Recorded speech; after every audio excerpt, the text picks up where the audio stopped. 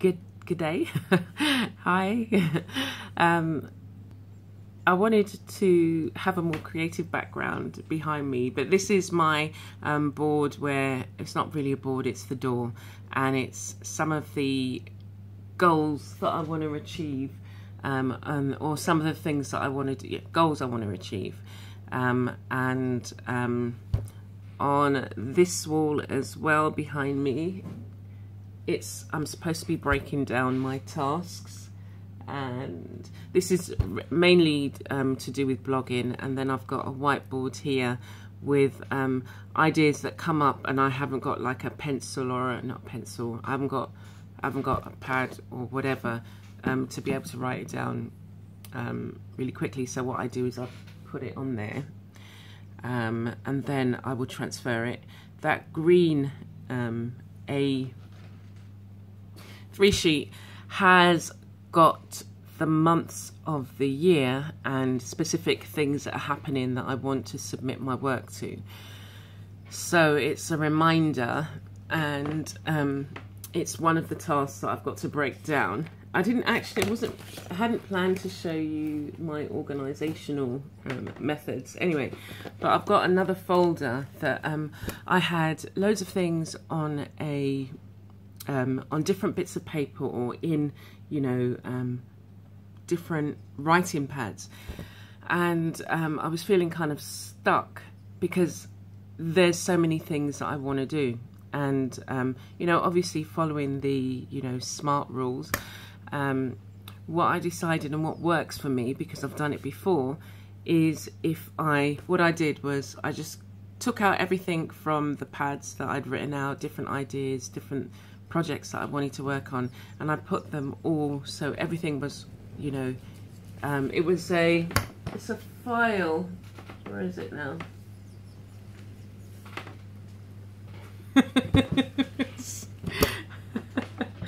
That's crazy, huh?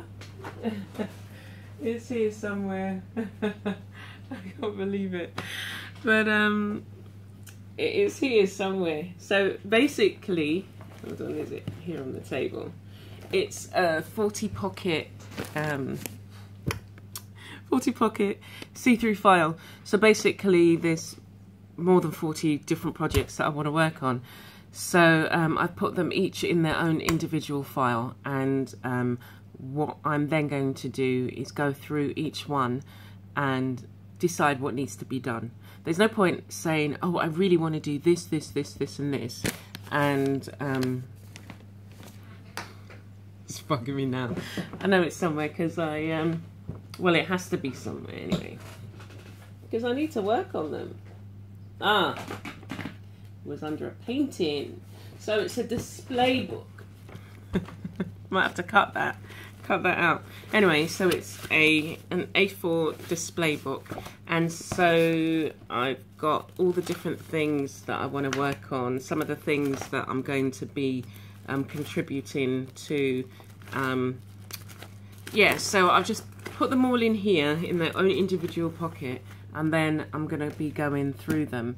Some of them are things like videos that I want to work on, and so that was that. But that's not what I came to talk to you about. What I came to talk to you about was a word I decided to let go of this year, or this month. I've just decided to let go of it. I was watching it was a YouTube video, and this always happens to me, where I stumble across a video. It's a lady giving a TED talk. I don't know her name, and this has happened, more than once anyway. And she started talking about the words that we hold on to, and the negative words that we hold on to, and what if we decided to let those words go. And so I was thinking, so what is the word that I hold on to? And I felt within myself that it was insecure. The word insecure, insecurity. And it's something that when I think about it, I feel that I often use that as an excuse for why I didn't do something. And it's just a blanket excuse. Oh, I was feeling insecure about that. I was feeling insecure about myself, so I didn't you know, share my work or talk about what I do, or, you know, encourage somebody. And that word insecure comes out a lot, not necessarily verbally, but in my mind I think it, oh, I was feeling insecure about that, so, you know, maybe that's something I need to think about. But what if that word wasn't in my vocabulary? If I didn't use that to explain away why I didn't do something, what would I do? So I've been listening to a lot of motivational tapes and encouraging, you know, people who've been there, done it, bought the t-shirt, and, you know, are still grinding, I was going to say, but that's not grinding. Anyway, are still working on it, working on themselves, and realize it's not, there is no destination. Well, you're not working to reach that final destination. There are different points along your life, and this is my belief anyway. There's different points along your life where you achieve certain things. So whilst you might have, you know, I went to university and got my degree, but that wasn't the final destination. I'm still learning. So if you get what I mean, you know, as an artist, I'm never gonna, right, I've arrived. You know, I've learned, you know, these particular tools, but there's always new tools coming on the market. There's always new techniques. There's always new insights, new things I want to say and or express with my art. So you never just arrive, and it's that journey. For me, it's that journey. So yeah, I thought to myself, you know, what if I didn't use that word, and how would you feel then? And it was really weird that, you know, when I just said to myself, okay, right, the word insecure or insecurity is now removed from my vocabulary.